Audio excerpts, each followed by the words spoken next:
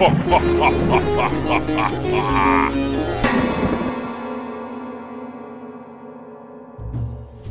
muchachos, happy Dia de los Muertos. Hope you're ready for some Grim Fandango. What? What do you mean we're not doing Grim Fandango? I'm dressed up and everything. I've got the tux on. I don't know what you're playing at. I'm not going to deal with it.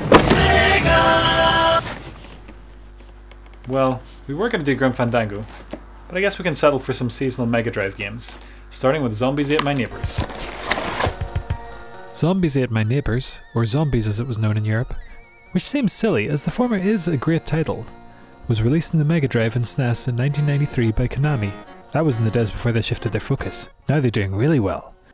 You play as Zeke or Julie trying to rescue their neighbours from a variety of monsters. It can be played with 1 or 2 players, though the co-op play is always more fun. The neighbours range from babies to barbecue chefs, teachers and tourists, and if a monster touches them, they're dead. Once the neighbours are all rescued, or dead, you can progress on to the next level as long as you've saved one of them. There are a good variety of different levels including back gardens, shopping malls, pyramids and more. Add to that a range of interesting weapons and power-ups, and it makes for a pretty fun experience that holds up well today. Now on to something a bit more horrifying, Splatterhouse 3. Splatterhouse 3 is the 3rd installment in the series and was released for the Mega Drive in 1993 by Namco in the US and Japan. Unfortunately Europe didn't get a release. The intro is insanely long and drawn out, but it does a good job on the creepiness front. The use of digitized images works well too here. The story follows the protagonist Rick, who has a turbulent relationship with an ancient evil object, the Terror Mask. Your wife and son have been kidnapped by the evil one, and it's up to you with the help of the mask to rescue them. If you wander aimlessly, now we're getting philosophical advice from a bloody mask. To Catstream, do they really have 9 lives? Is nonophobia the fear of the number 9? Was the number 23 really as terrible a film as everybody said? Oh, wander. That makes more sense.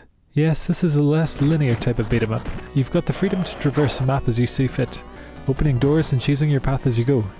The levels are timed, and running out of time can have pretty serious consequences.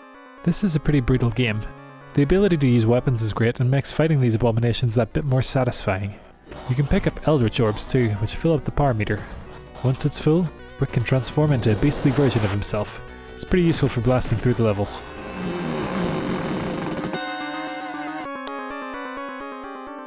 Now that's a bit harsh.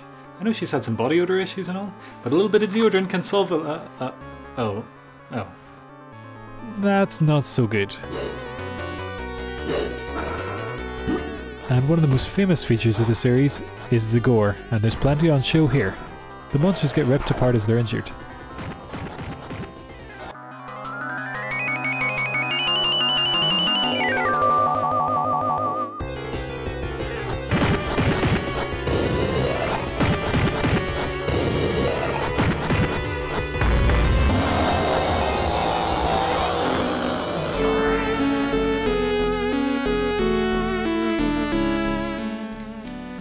Well, I guess Jennifer's dead.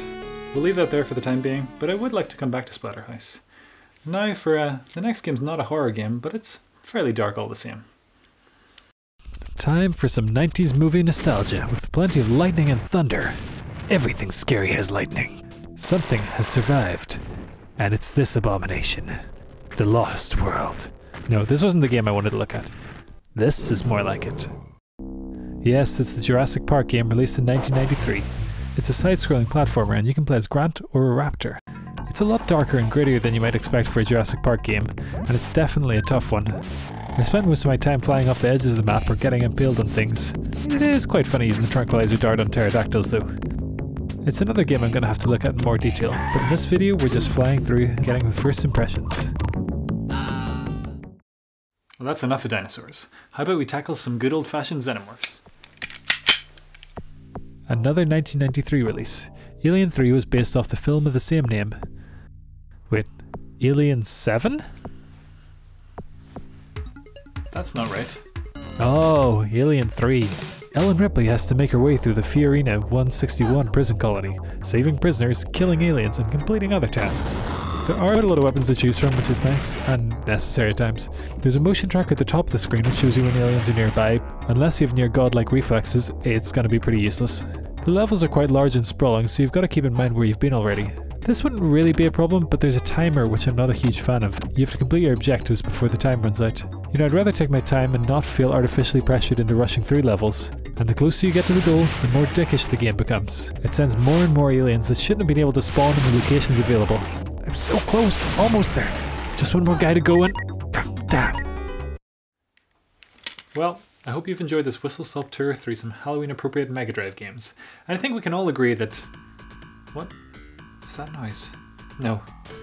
No, I said horror games. But that's true terror. No! No! No!